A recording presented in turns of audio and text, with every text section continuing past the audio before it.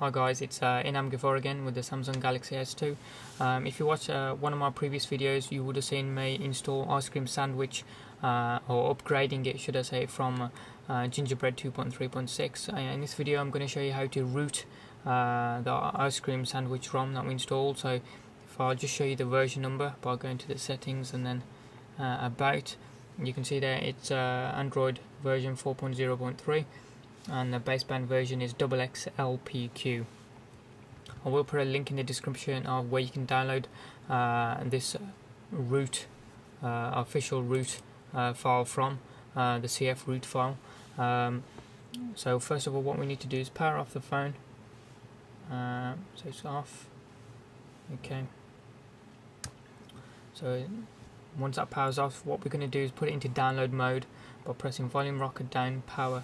Also, that's already off, so volume rocker down, power and the home button together until the phone turns itself on and gets to the download menu, and then from there we accept the warning by pressing the volume up button. There you go, it's in download mode. So what we need now do is just connect it to the computer, and what we'll do is just move over to the computer where we'll open up Odin and install the CFRoot file via Odin. As I say, I will put a link in the description of where you can download this file from.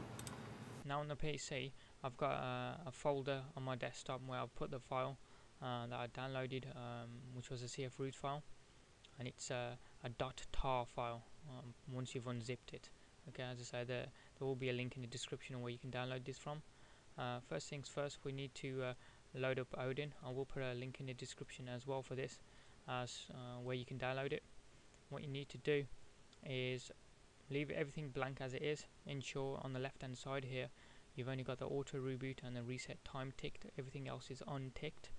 And then what you do on the right hand side, tick where it says PDA, then click on PDA and locate the root file that you've downloaded from the link that I'll post in the description.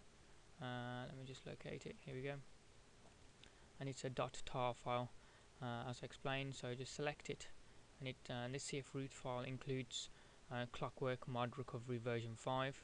So you can do system images of the phone as well if you're interested in that sort of thing, doing backups and whatnot. So select it, hit open. Okay, it puts a path in there, and then you're ready to rock. So all you need to do is hit start. I will just advise at this point that I did put the phone into USB debugging mode, and you can do that by going through applications, settings, applications, and then development, and just tick USB debugging just before you do this. Okay, so now we've just let you know that once the path is in here, all you do is click start, and it's a fairly quick process, and it does it really quick there. You should say path once it's done. You can see the phone's already finished really quickly. The phone's rebooting now. We've got a green path there in Odin, symbolizing that it's done. So we'll just X out of this because we no longer need it, and we'll go back to the phone. The phone's rebooting. It's still kept my custom boot up animation there as well, so that's not the standard one because that's now rooted. Okay, so we'll just wait for that to load, and then we'll see. It should give us the two CWM and the super user icons in there, and it's just stating that it's Android is upgrading,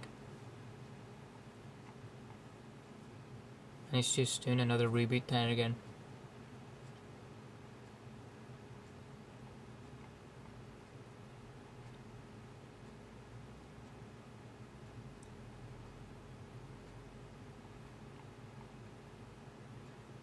Okay, so that's done.